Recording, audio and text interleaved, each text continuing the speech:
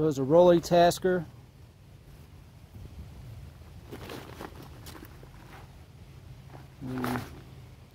Here's some information. It's 4-ounce cloth. It's pretty light.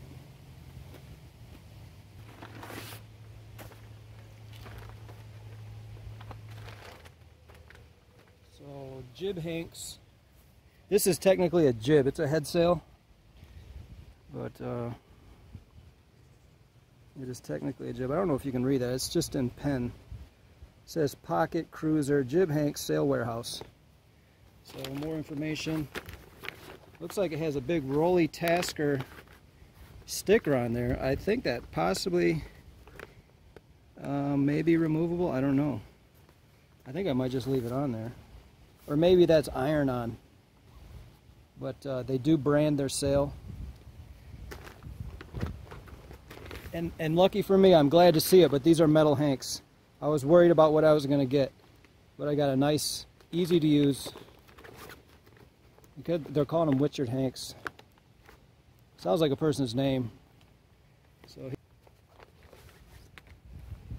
I've actually been repairing my sail. I've been trying to sew on it. I've been learning a little bit about sewing, but it's kind of nice to just get a sail where the learning curve has already been established and knocked out. So from what I can see, this looks like it was made pretty nicely on a professional sewing table, and they've probably been tested. Anything that was weak was probably improved, so that's pretty nice. I'm just going to roll it out.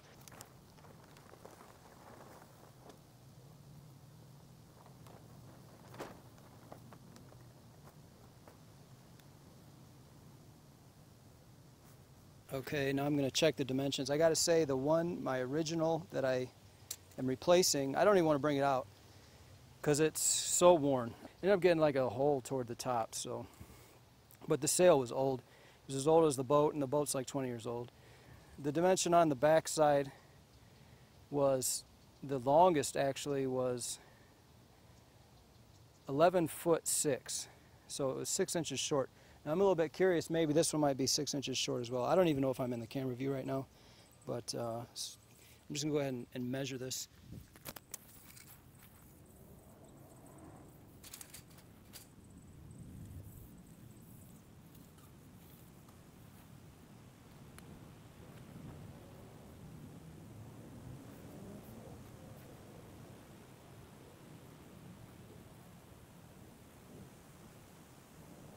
Okay, so I believe that side was supposed to be 11 foot, it says 0.3. So the side that it holds on is supposed to be the 12-foot side. I think they're going to be pretty similar, but like I was saying, my other sail was 11'6".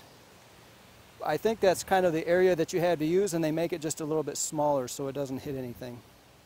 I was kind of hoping this would be a little bit bigger because I honestly wanted just a little bit more power, seeing that I usually only run the head sail because it's a small boat, and I just like to relax, so I kind of just lay back in the footwell and I don't worry about tipping over. So I'm going to go ahead and measure that other side real quick here. I think that's the luff.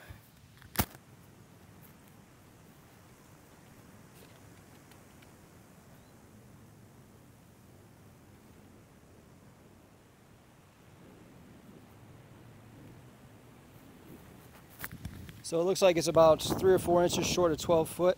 I think under tension it would stretch to 12. Honestly, I think that it's some of the sewing is kind of, and the way it goes along the ground, it's not perfectly taut. So I think once it's taut, it will be. It almost looks small to me initially.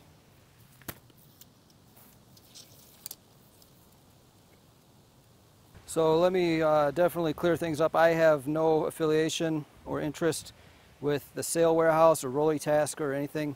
I'm just happy to have a nice sail. So I'm just really a customer. Nothing was sent to me for free. Doing this of my own accord. But if you like what you see here and you want to see more, you can always like and subscribe to this channel, or just go on over to my eBay store, Jib Hatchery. I sell quite a number of good condition, excellent condition, used items. Here you can see the foot is 48 inches, but that's pretty easy to have pretty much almost taut. So if you are Rolly Tasker or you are the Sail Warehouse, you can always just buy something from my eBay store, and that will help me out. So I have neat stuff. I don't have anything that's not neat. As you can see, I do a little bit of. I do also do some virtual reality videos here, and some might say, hey, you know, if you're a VR head, you know, maybe you shouldn't be sailing or doing a YouTube video about sails. But the thing is that person needs to know that there are some really good VR games for sailing. There's like 5, and they teach the basics. So if you're into sailing, if you just bought a sailboat, if you just bought a new sail, but you don't know how to sail, and you have a VR headset, you can play these VR games that will teach you the basics of sailing. I have one called Big Breezy Boat. It was on sale for 99 cents. And if I can't go sailing, if it's the dead of winter and I just feel like I want to feel what it's like again, I'll go out there and I'll go ahead and play that game. So this is nice.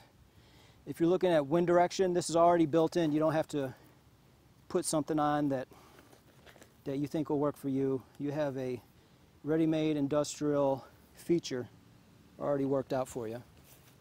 So this is so you can see the wind direction, and you can see how well you're scooping the air. And a lot of times if these are set up right, you'll actually create lift, you know, sideways lift like a wing. So there's actually quite a number of them. It's like 4. There's also quite a bit of reinforcement here. I wish I had something bad to say about it, but compared to what I had, this is pretty nice. So I'm having a hard time. This is their economy sail too. It was described as economy. So that goes to show, looks like there's a bit of a cord in here. Like some nylon. That looks pretty beefy. Okay. So, do a quick measurement of this guy. 250, that's 1/4 inch. These hanks, they look stable.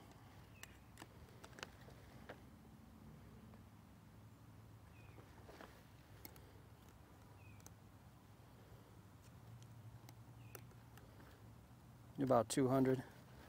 Here, this little eyelet, it's about 400. This big guy at the end here, he's about 600.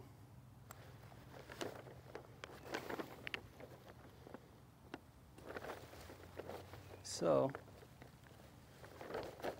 it's crispy, and the Dacron,